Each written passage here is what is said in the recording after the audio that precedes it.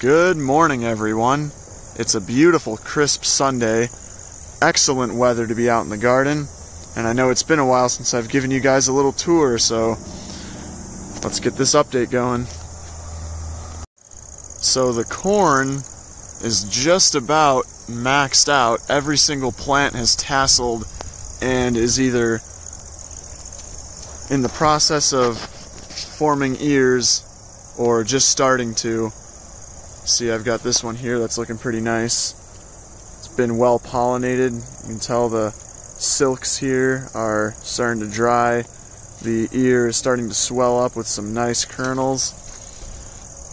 Here we've got a smaller one that isn't silking very well. I'm not sure what's going on there, but not every plant's a winner with this sort of ornamental variety, or just corn in general. Not every plant's going to give you the nicest ears, but you hope for at least a handful. This one here is very large.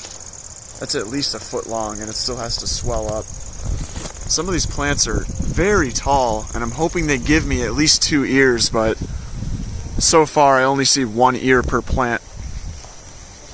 This guy, for example, that's at least 12 feet tall. It's over the peak of the barn roof there, but I only see 1 ear on it. It actually almost blew over the other day in the winds. But they're supporting one another. That's one of the things about corn is you want to plant it fairly dense, so even if your plants aren't completely sturdy, they can sort of support one another, so to speak, when the going gets tough. There are some of my tomatoes that have been coming in now for the past 2 weeks. We've just been continuously harvesting tomatoes. Very, very yummy. This is my one of my better boys. This leaf looks a little blighty. I should probably at least pinch it off. This is the Cherokee Purple. Didn't do as well. It only has 1 fruit set, and they're not that large. Actually, it has a couple more down here, which is strange. Those haven't even really made much progress, it seems. But my first time growing this variety, and they're kind of packed in here with the corn and the beans. Sort of, you know, a lot of competition in this garden this year. I wouldn't recommend planting so many different things as I did, at least so close together, but the better boys are doing well. I've harvested at least 4 or 5 from this plant, and it's still growing up. I might top it though, to allow these to get a bit stronger, but the beans are actually still producing. We just picked a handful yesterday. We've been getting a lot of rain, so they've had the moisture and the nutrients to just keep going. It's probably the 5th or 6th harvest from these plants. These are actually called bush bean. It's a bush bean called Provider, and that name certainly proved itself. So I highly recommend any sort of green bean or pole bean. I'm not really too experienced growing pole beans, but green bush beans, very, very excellent, very easy to grow, and they'll continuously produce for a very long time. Unfortunately, my cucumber vine seems to be completely fried. We got about 4 or 5 cucumbers out of it. There's still one right there, but it doesn't look like we're going to get much more out of this. I'm not really quite sure what happened. It never got mildew. Like I said, I think it had a lot to do with just overcrowding, too much competition, not enough sunlight. This corn is just towering over it.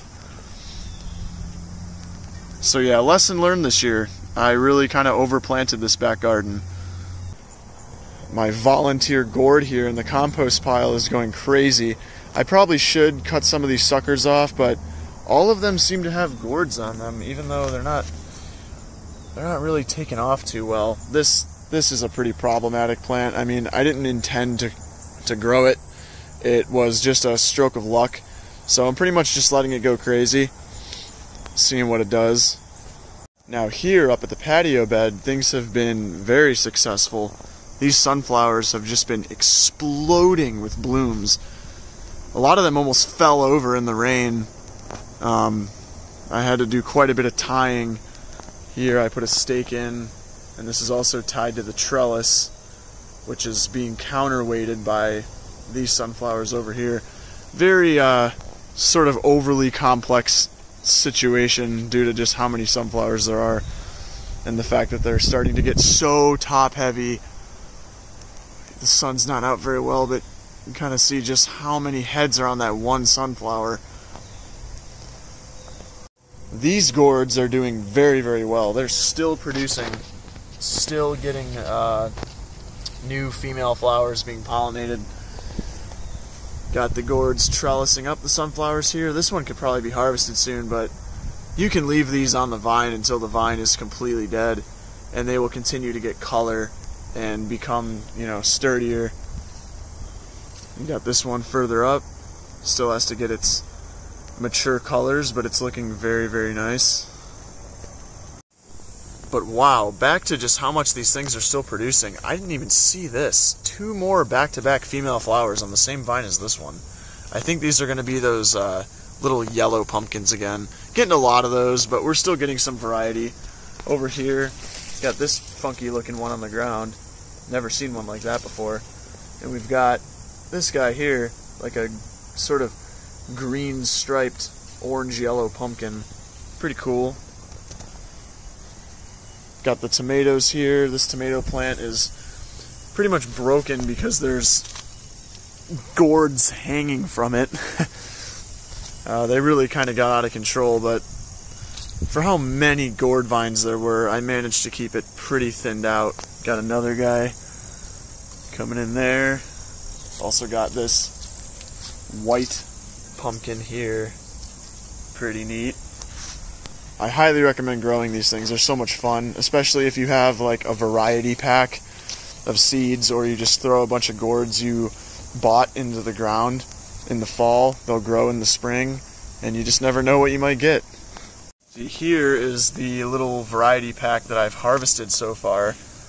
Like I said, a lot of these yellow pumpkins, got an orange one there. I'm just calling them pumpkins because I don't really know what else they resemble. They're like mini pumpkins.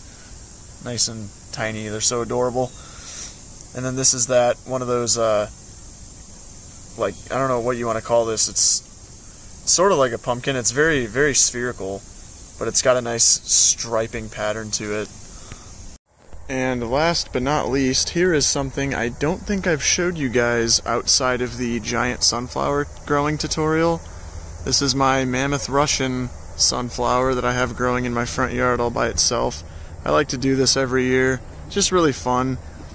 We used to have a tree in this spot, and you can never get a new tree to grow, so I figured why not grow a new tree every year. Essentially, that's what these things are. They get so huge. This one isn't as huge as I hoped it to be, but they always turn out very nice in this spot. The head has been pretty much fully pollinated. You can see some seeds coming in now. Very big, about 1 foot in diameter. That is it for this week's garden update. If you would like to know how to grow one of these, or you just want some helpful tips on getting your sunflowers to be extra giant, I will link my tutorial in the description below. But yeah, that's about it. Hope you guys enjoyed. Don't forget to like, comment, and subscribe for more garden updates and trick tips. Take care, guys.